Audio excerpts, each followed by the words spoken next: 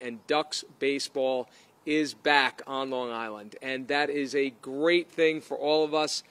One of the great family-friendly entertainment destinations in the region, and the fact that we can stand here today and say that Ducks baseball is back for Long Island is a great sign of how far we've come out of this pandemic and the progress we're making. So May 28th, opening night here at Fairfield Properties Ballpark. The Ducks will be back playing the Lexington Legends, 6:35 start time, and we want to welcome all those Long Island Ducks fans. Come on back to the ballpark, come out to the game. It is truly one of the best family entertainment destinations anywhere in the region.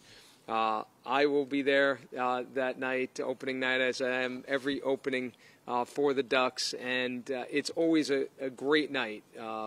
Stadium filled with people who are cheering, kids who are thrilled, people ready to have their hot dogs, a drink, a beer. It's baseball. It's baseball in the summertime. That's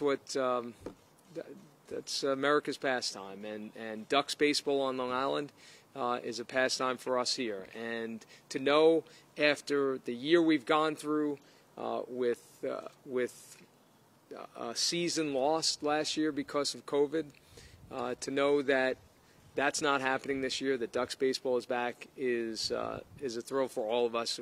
We couldn't be more excited, couldn't be happier. And we're thrilled to be here today, of course, with the owner of the Ducks, the person who created this ballpark, really, the league, and somebody who's been a great philanthropist and great member of this community, Frank Bolton. He brought the Ducks here, and I couldn't be more thrilled to be here with him today as we welcome Ducks baseball back to Long Island. Also with us, of course, General Manager Mike Pfaff as well, who's going to be saying a few words in just a moment. And we're here also with the Chief of the Department, Stu Cameron, Suffolk County Police Department, who is not just here because he is a big Ducks fan, which of course he is. He's here because, we're coming out of this pandemic, we're talking about vaccinations, and this site, this ballpark, and the Long Island Ducks, they were part of our recovery. For 4 months, vaccinations were happening here, partnering with Northwell Health. This was a place in our community where people were getting vaccinated, and thousands of people received vaccinations.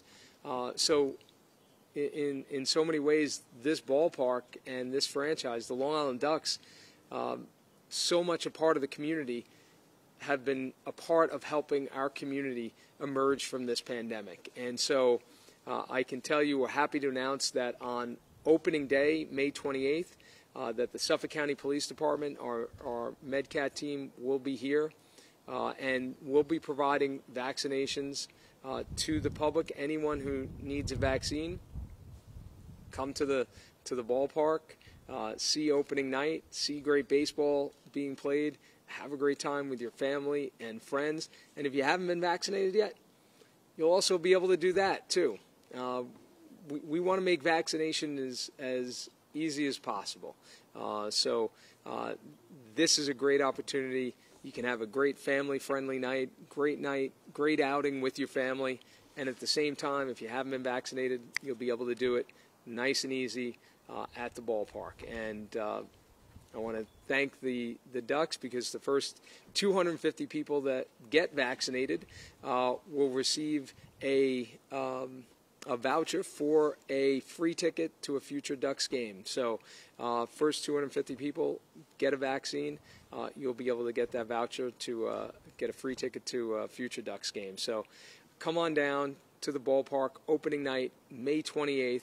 Ducks baseball is back. It's a great thing for Long Island, and it's another sign that we are coming out of this pandemic.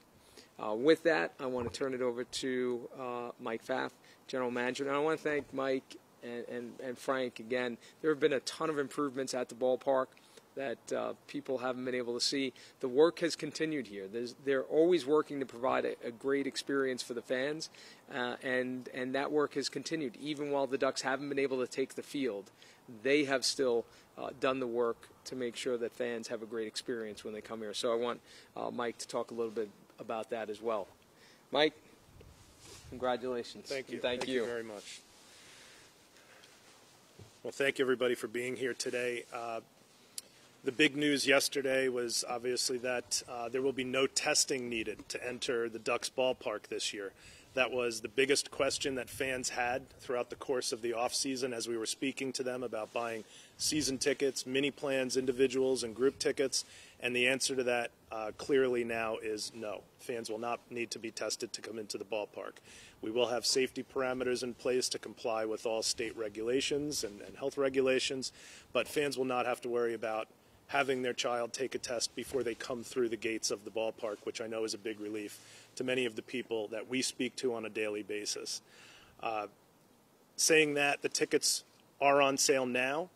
Tickets can be purchased by visiting liducks.com or by calling 631-940-TIXX. Jordan, make sure you get that in the article, okay? I don't want you to miss that. And we have made a tremendous amount of improvements in the ballpark, as the county executive noted. This entire off-season, through a mechanism in our new lease with the county and our partnership with Fairfield Properties, which plays a big part in it, we've been able to do a tremendous amount of work here, including new rails coming in throughout the ballpark. So the safety rails that we had were starting to wear and starting to be a little less safe. Now we have full new safety railings on the lower concourse throughout the ballpark with a state-of-the-art PVC product made by Avcon. We have all new safety netting. People have noticed at ballparks throughout the country that safety netting needs to be extended because many people are spending more time looking at their phones, which cuts down the reaction time when foul balls come into play or projectiles from the field. Well, we've extended it all the way down the first and third base line now, so there's much more safe seating for fans to choose from. We've done a lot of aesthetic landscaping outside the ballpark, which is just starting to bloom. You'll notice outside, right where the newly painted Westgate mural is, where our new naming rights partner signage is as well, and new ticket office awning, as well as the new signage throughout the outside of the ballpark, really gives it that curb appeal again. So there's been an awful lot of work going on throughout the ballpark, including upstairs in the suite level 2, that I think fans will take notice of. We've made a few upgrades to the amenities that the players will experience in the clubhouses as well, and I'm happy to talk about that on the side. But I'd be remiss if I didn't express our gratitude to the county executive. Steve has been with us every step of the way, partnering with us and helping push us, towards, compliance and making sure that, we have all the best possible data and knowledge that we could have to make sure that, we get back to business, which is so important. And as a token of our appreciation, I think that Frank and Quackerjack have something for the county executive to put on. 2021 Long Island Ducks jersey. All right. I love it. 2021, yeah, 2021. Frank is unbuttoning the jersey. He's the most expensive clubhouse manager in the league. This is, at 21, that's my my kids' numbers in sports. That's perfect. They were all born on the 21st by some odd. There you go. That's your number. So 21. Awesome. Is a great number. All right. Looks good. So thank you again to the county executive and everyone at Suffolk County, including Deputy County Executive Lisa Black, Commissioner of the Department of Health, Dr. Gregson Piggott, and at this time I'd like to turn it over to Ducks founder and CEO Frank Bolton. All right. Thank you, Frank. Well, thank you, Michael, and thank you, Steve. We have a lot of seats, as you can see, for sale. We've been missing everyone out there. Last game was played first week of October 2019. So as Mike said, we keep ourselves busy. We've been trying to improve this ballpark for the experience for all of our fans here on Long Island. Remember, it says Long Island Ducks across our jersey, and we want to let everybody know that the Long Island Ducks are open for business. We miss you. We welcome you. We want to see you here on May 28th and through the rest of the season.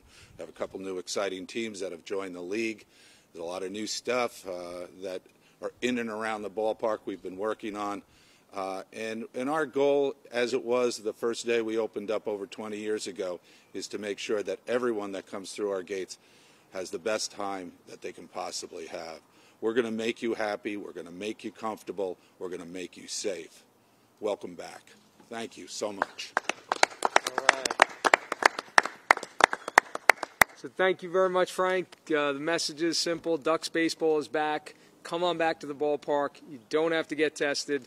Just come down and enjoy great Ducks baseball, all of Long Island. We're coming back here to Fairfield Properties Ballpark, and Long Island is coming back out of this pandemic, and that's really the great message here today. I want to thank the state. Obviously we've been pressing on this issue, and the response to continue on the reopenings. The numbers are getting better. We're down below 2%. Across the whole week, we're less than 2% in the positivity rate for the first time since before the beginning of the second wave of this virus. The hospitalizations continue to decline as well. So we're getting better and better. The numbers getting better every day, and this is just a great sign of that. And so we want to welcome everybody back. And finally, want to thank Mark, Michael, and Gary Broxmeyer from Fairfield Properties. This is Fairfield Properties Ballpark, and they came on, and obviously COVID has interrupted so much in our lives, but they are great supporters, great baseball people, and obviously they build some of the great housing anywhere in the region, in the state, and the country, I think. So we can't thank them enough for their support as well.